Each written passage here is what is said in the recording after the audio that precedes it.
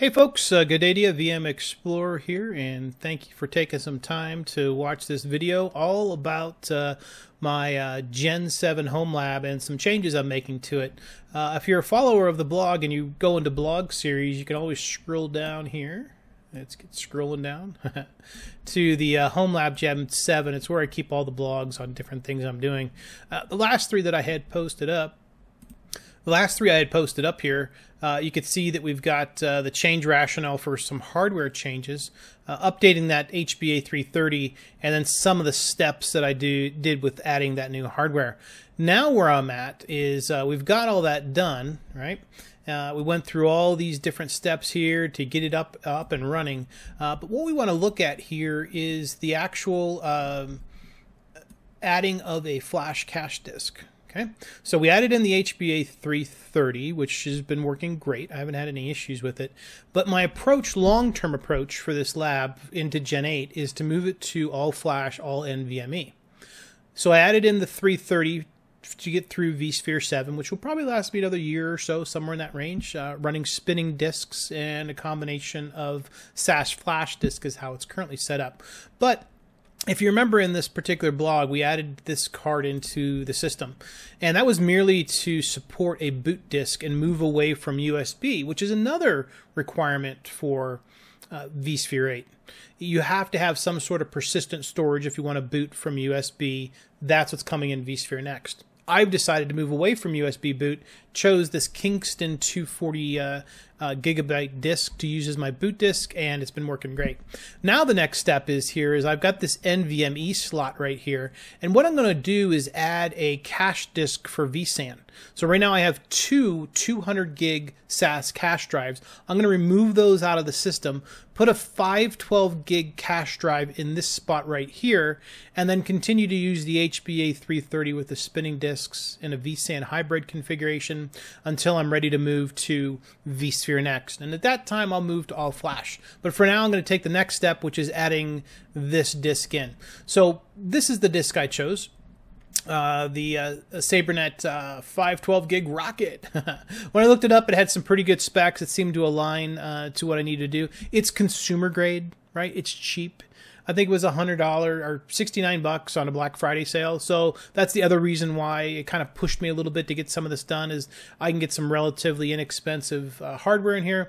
This one seemed to have a good TBW rating, which is the terabyte written rating. I think it was in the neighborhood of around 800, which was pretty high compared to other ones. It's not PCI 4.0, which I really don't, for a system like mine, it really doesn't matter. Right? If you're doing some high-end gaming and want some really big throughput than PCI 4.0 and you want to be on latest and greatest, go ahead. Usually servers like this and virtualization are usually a step behind, somewhere in that range. But anyways, this is the device I chose. We're going to get it installed and up and running. First thing I do is I put Esxi 103 into maintenance mode. I had to do ensure accessibility mode because that's the only mode it would accept. And the reason for that is because you need 4 hosts essentially to do a full data evacuation. Ultimately, that's what I would have preferred to do, was full data evacuation, but I can't because I don't have enough surviving hosts to support the storage policy. If you want to learn more about storage policies, click on the vSAN data store, right click on it and go to policies, and you can start to understand your policies a little bit better. But for mine, it's in maintenance mode, and if we look at the storage adapter, there's that Dell HBA 330. You can see we have 4 disks. We have the about 200 gig SAS SSD drive. Now these drives are getting a little bit older and they're starting to give me some trouble. That's the other thing that's kind of pushing it here. They're pushing probably 10 years old and it's about time for them to go. It's time to sunset them and move on, right? So I've got 2 of those. Now each disk, so we got 200 gig disk, is connected to a 2 terabyte spinning disk, and that's basically gives me 2 disk groups. Now there are advantages to having 2 disk groups per host. As an example, if one of the flash cache drives, you only lose the disks that are attached to it. So if I attached all my spinning disks to one cache disk for vSAN, if that cache disk goes, all those disks goes offline. The storage capacity drops because they've gone offline. So it's been it's worked out well, and maybe as I move into flash, I might split it back out. But for now, all I'm going to do is remove these 2 flash disks and put these 2 spinning disks and the new 512 gig NVMe disk into one disk group to move forward. So the first step, get it into maintenance mode. Once it's in maintenance mode, the next step is remove it from the cluster. Okay, so I'm going to pull it out here, and there's a reason for that. That will enable it after I shut it down and remove the disks, the flash disks, and add in the NVMe, power it back on, validate everything is here. It makes it easier to reintroduce that back into vSAN and then allow it to do its replication steps. Okay, so let's just check it real quick here. It's out, it's in maintenance mode, so it's no longer part of the cluster. And of course, just to show you the impact of losing a host, you could always go into the cluster, go into monitor, and if you scroll down here to capacity, right, you should see your capacity change, right? Mine's usually about 11. Right now it's showing 7, and that's because that host is no longer there. You could actually go into capacity history, and you could see where it actually dropped.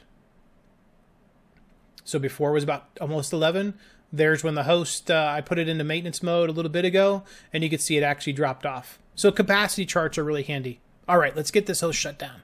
So I'm going to right click on it, go to power, and I'm going to execute shutdown, and we'll just put in your add NVMe and say OK. Now, the host is going to power off. When it does, I'm going to go over there, I'm going to remove those 2 SAS disks, add in the NVMe 512 gig, and then power it back on. We'll pick up the video from there. All right, folks, the host 103 is now done and rebooted.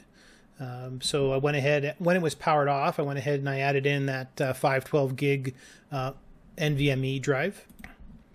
Then I booted up the server. As you can see, like I said, it's fully booted here now.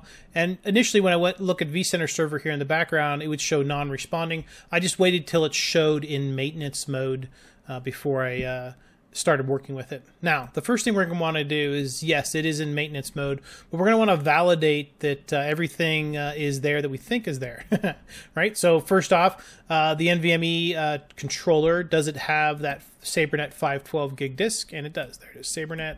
And it's 476 is what it comes out to. 512, 476, you know how that works. All right, HBA 330, we need to validate our 2 terabyte disks, and there they are, 1.82 terabyte and 1.28 terabyte. It sees them great. Now, here's the trick. If I just take this host and I drag it into the cluster and try and get it to work, what's going to happen is it's going to say, hey, these 2 guys were previously with vSAN and they contain data, and let's try and fix it and get it working. Well, it doesn't work very well, okay? I'm not saying that vCenter server doesn't work really well. It doesn't work really well when you do the changes that I've made, okay? And in that case, we're totally replacing the flash cache. And when you do that, the caching tier, you need to recreate the disk group. The best way to do that in this case is to come down to these guys here, okay? And we actually want to erase their partitions. So once that's done, it clears off these disks, and now when I enter them into vSAN, it's like it's the first time it's ever seen them because it has no vSAN metadata or data on it to identify it. Now, also, it's a good practice to do that with new disks, and we should probably do that with this SaberNet. Even though it's brand new out of the box, I would assume there's no partitions on it, but let's just make sure we're going to erase all partitions on it. Gone. Okay, so they're all cleared off. We can confirm that here. Everything's done, ready to go. So now with confirming we have the devices and we've cleared off their partitions, we're ready to drag this into the cluster.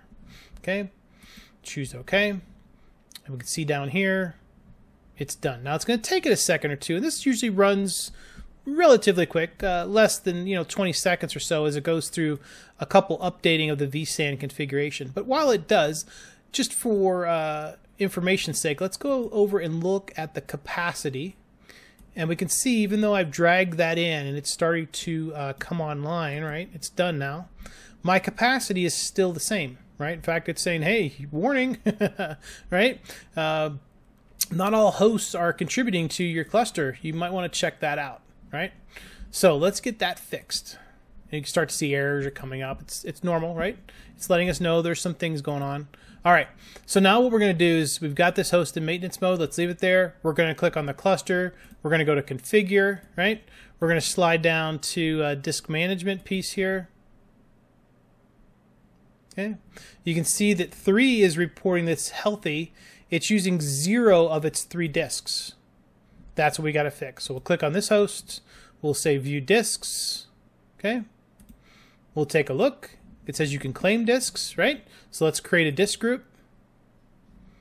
choose our brand new SaberNet drive, choose our 2 terabyte disks, say create.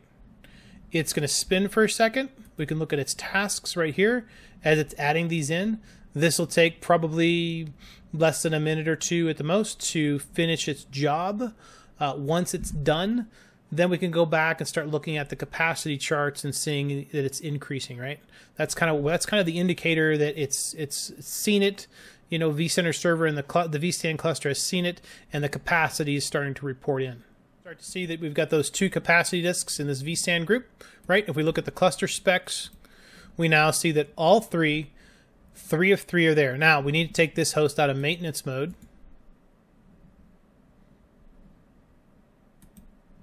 Okay, it's going to come out. Okay, it kicked a little warning. Yeah, it's not in compliance with the host profile. We'll fix that later. No big deal right now. All right, go up to the cluster. Look at monitor. Slide down to capacity. And we're back up to our 10 terabyte again. Now, the last step here that we want to do, we want to check out resyncing objects, because here's what's going to happen. Actually, this one kicked off, which is good. Okay, so it already kicked off and is starting to calculate all the objects it needs to resync with ESXi 103. Sometimes this doesn't auto kick off, and there's some buttons down here that allow you to manually start a resync, and you might want to do that. The last 2 servers that I had probably took about 7-8 hours to finish the replicating of the objects. This one is only showing about 104 minutes, a little under 2 hours, but I'm sure it'll grow as it goes through and it finds other objects it needs to do. But you should let this finish up. In fact, I should have mentioned that before you start any vSAN projects like the one I just did, you should probably go into resyncing objects and make sure that nothing's going on. Now, if there is something going on, you go into a maintenance mode or something, it'll wait till that's done, but you should probably it's always a good best practice to come in here and check on resyncing objects and see if there's anything going on before you start doing maintenance tasks. And folks, it's just that easy. So quick review, we powered down, put the host in maintenance mode, powered it down, stuck in that new disk, brought it back up, cleared the partitions, added it back into vSAN, and now all 3 hosts have the front end of that SaberNet 512 NVMe disk backed by the HBA 330 with the 2 terabyte capacity disks. Folks, I do hope you enjoyed this quick video on working with vSAN. If you have any questions, reach out to me or leave a comment below. And as always, please do hit subscribe. I most appreciate it. Take care.